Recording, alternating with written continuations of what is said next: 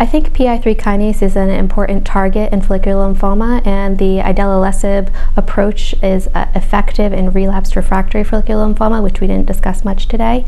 However, it is not without toxicity.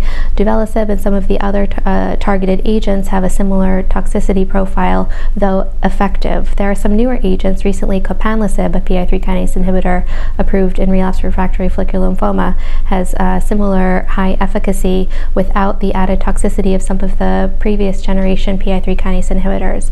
And another inhibitor that's in the development, Duvelisib, PI3 kinase delta inhibitor, is another agent that I think soon will be approved in follicular lymphoma with efficacy and less toxicity. I think the issue with monotherapy is that single agent activity in a lot of these agents, also ibrutinib, venetoclax, is low, and how to combine them in rational combinations with tolerable toxicity profiles remains to be the main challenge.